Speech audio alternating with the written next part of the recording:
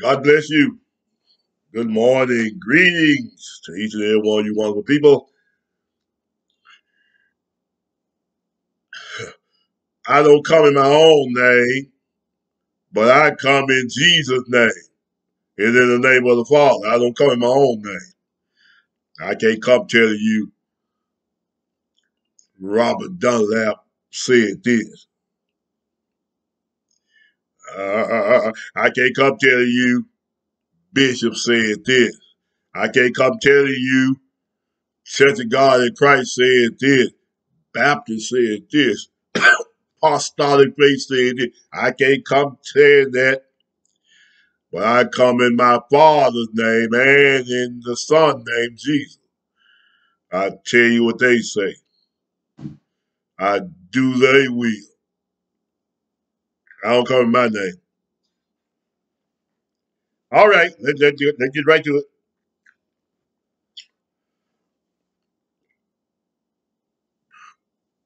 An individual, it may have been last year, contacted me and spoke about me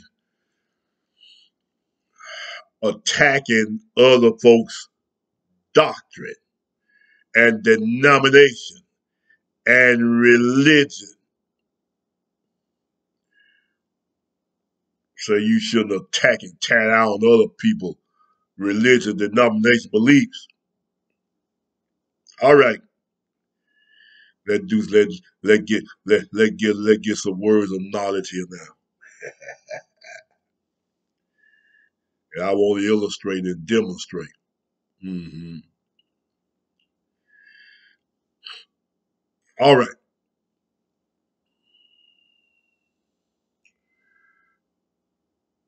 Jesus said, "Beware of false prophets."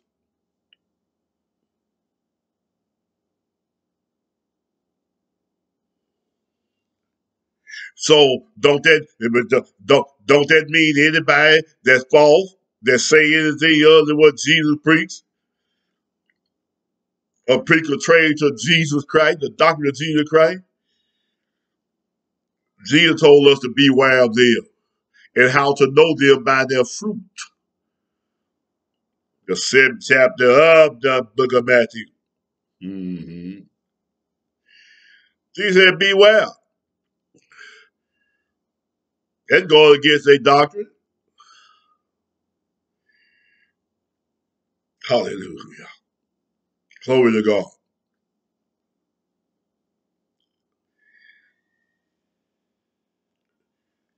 When John the Baptist came on the scene, John the Baptist addressed two groups of people.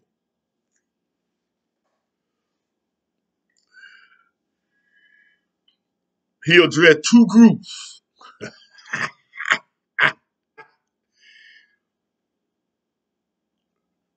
John came preaching repentance.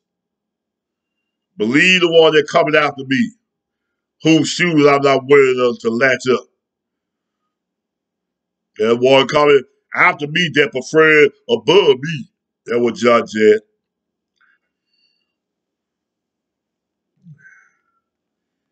Go to Matthew chapter 4, I believe. Hallelujah. I believe. I believe that's what I want.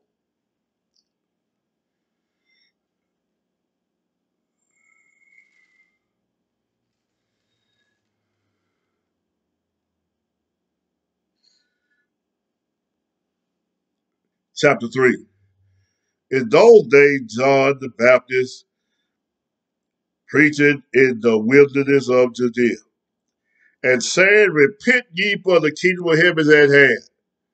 You know, you don't hear repent in the church no more. Mm-hmm. And they not repent neither. Uh-huh.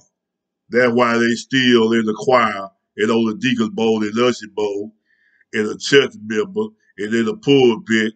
They call themselves a Christian and still sin and got their wife and a sweetheart, wife and a girlfriend, side piece, smoking blunts, praise the Lord, vaping, smoking cigarettes.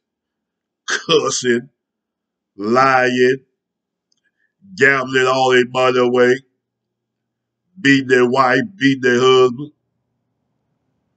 A false prophet in the pulpit. They're not repenting because they're not told to repent. Watch it.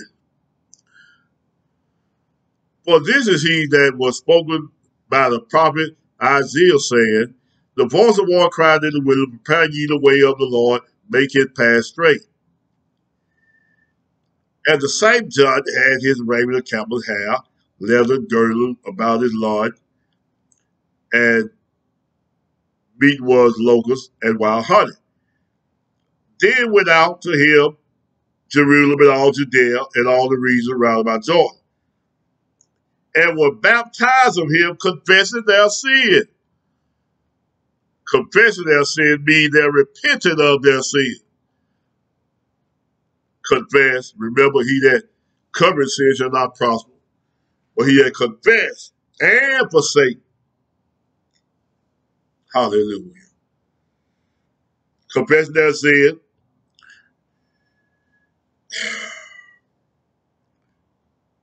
Now, look at this group John had addressed. But when he saw many of the Pharisees and Sadducees called to his baptism, he said to them, O generation of vipers, who had warned you to flee the wrath to come, bring forth therefore fruits meet for repentance.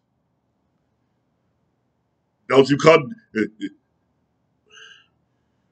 by their fruit you shall know them, Jesus said. These jokers here were evil. They didn't repent. Wasn't thinking about repenting. John attacked them and they held bound doctrine. Jesus did the same thing. Ye hypocrites. Now,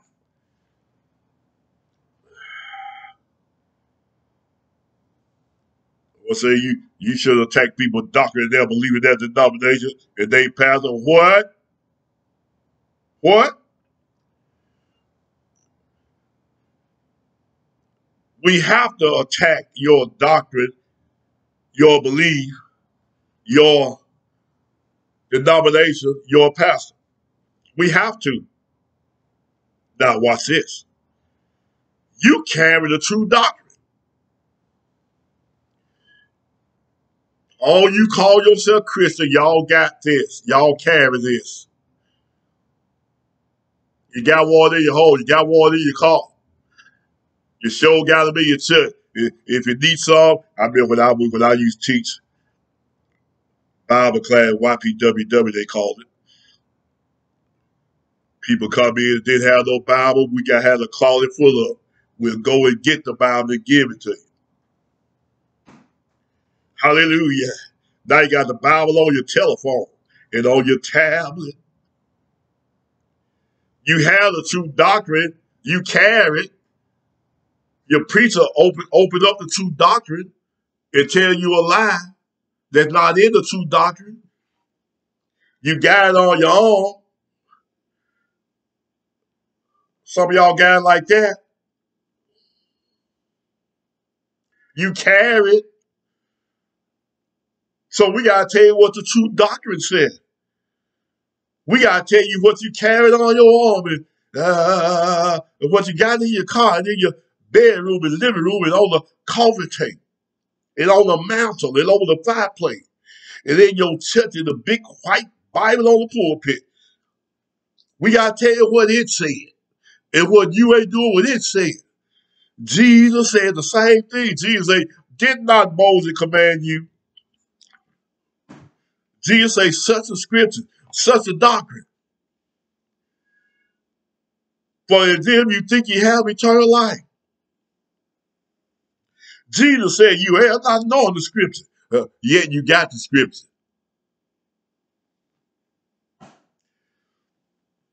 Slow of heart to believe all that the prophets have said. The prophet testified me. You carry the doctrine. But you don't know the doctrine, and you're being taught against the doctrine because you're not looking at the doctrine. So we have to come along and attack your false doctrine with the true doctrine that you have. That's why we tell you, read with us. Go to book, chapter, and verse. Your doctrine says Jesus Christ is not the Son of God. God himself came down here and got in the body. But these doctrines don't say that. Your doctrine say, well, ain't nothing without sin. Ain't nobody without sin. There's no good but the Father. Unrighteous, no, not one. But the doctrine said, by one man, men will be made righteous. Righteous through faith, and not the deeds of the law.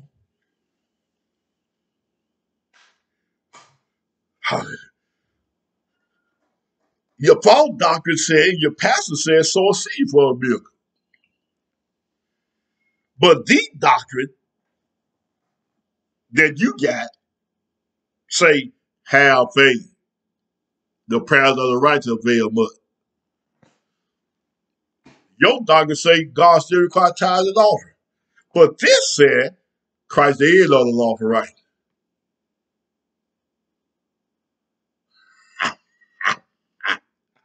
We got to tab your doctrine and give you the doctrine that you tote under your arm and that you have in your churches, in your home, and in your car. Well, praise the Lord. That's enough of that. Thank you for hearing.